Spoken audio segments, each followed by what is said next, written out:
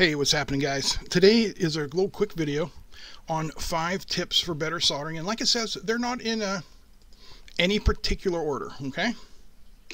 So my first tip is to make sure that your surfaces are clean, and that includes like both the legs and the pads.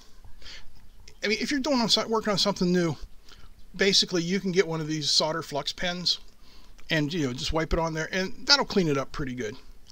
But if you have something you're trying to solder and the flux isn't cutting it, my next best recommendation are Scotch-Brite pads.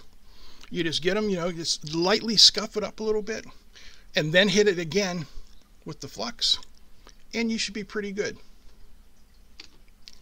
My next tip is to use a temperature controlled soldering iron. Now over here we have the old style soldering iron that you just plug into the wall and you wait till it heats up. They work. We've used them for years. There's absolutely nothing wrong with them.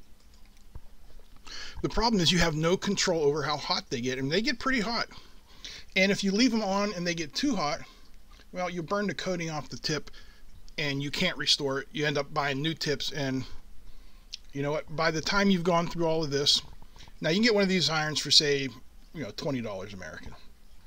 By the time you've messed with all of this, you're better off to have spent about $100 up front and pick up a temperature controlled soldering iron, so you can put the heat just a little bit hotter than what's needed to melt the solder, but not so hot that you're going to interfere with components function or burn them up. That's one of the things I always talk about when I talk about soldering, is especially when working on ICs, you are better off to hit the joint with more heat for a shorter amount of time than less heat for a longer amount of time, called dwell time. You want your dwell time to be as small as possible, because it's a function of the two that damages components. Next is use quality solder. Now I just put MG Chemicals on here. I'm not endorsing them. You can use whatever company you want. If you're in the US or a country that allows lead solder, then I recommend 60-40. You can also get, what's the other one, 63-37, but I like 60-40. I like 025 or 032. And you can see this flux core, 2.2% flux. You definitely want flux core when working with electronics.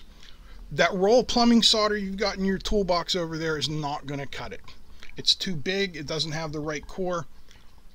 You can get a half pound of this for $15-20.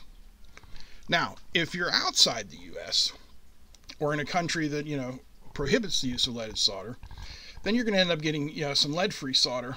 And what you're going to find is this is going to be 96.3% tin, which is fine, 0.7% copper, which has a much higher melting point, and 3% silver, which also has a much higher melting point. I'm not going to make any judgments about lead-free solder. I don't use it enough to make a difference. I've used it. It works. If I'm forced to use it, I can do it. My choice would be the lead-free if you can get it.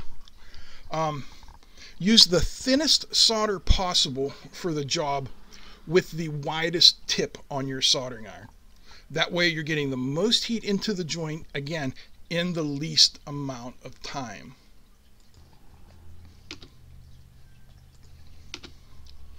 Next, fixture your soldering projects wherever possible.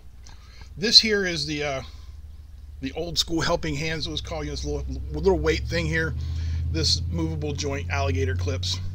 This over here is the more modern version of it. It just uses these stiff flexible cables. I have one of these and it works, but I find it's too high off the desk for me, which is why I don't use it all the time. And if you're soldering PCBs, definitely get yourself one of these PCB holders.